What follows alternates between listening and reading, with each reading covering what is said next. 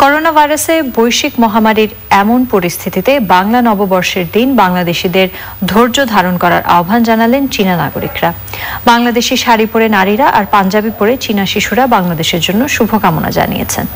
মোস্তফা মল্লিকের report. Beijing থেকে এভাবেই পিয়ানোতে বৈশাখী গানের সুর তুলে শুভেচ্ছা জানালো এই চীনা শিশু।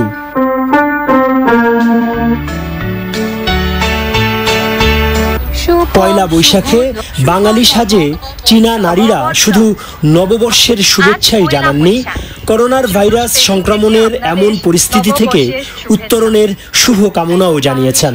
ঢাকা সহ অনেক জায়গায় লকডাউন করা হচ্ছে। আপনারা হয়তো আগের মতো এই উৎসব উদযাপন করতে পারছেন না, তবে আমরা বিশ্বাস করি সবার যৌথ প্রয়াসে মহামারী ঠেকাতে সক্ষম। বাঙালি ঢঙে বৈশাখ নিয়ে কথা বলেছে চীনা শিশুরাও। সঙ্গে ছিল বৈশাখীর গান। বেইজিংয়ের বিভিন্ন স্পট থেকে বাংলাদেশিদের শুভ নববর্ষ জানিয়েছেন চীনারা।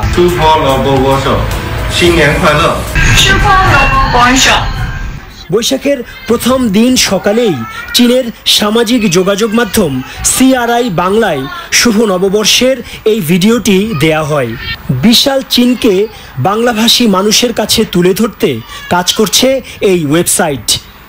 এক কঠিন সময়ের মধ্য দিয়ে যাচ্ছে পুরো বিশ্ব। সবার আগে এই কঠিন সময়টি বুঝতে পেরেছিল চীন। বাংলাদেশিদের শুভেচ্ছা জানিয়ে চীনা নাগরিকরা বলছেন, এই দুঃসময় বেশি দিন থাকবে না, আধার কেটে যাবে, একদিন আলো আসবেই। সবাইকে বাংলা নববর্ষের শুভেচ্ছা।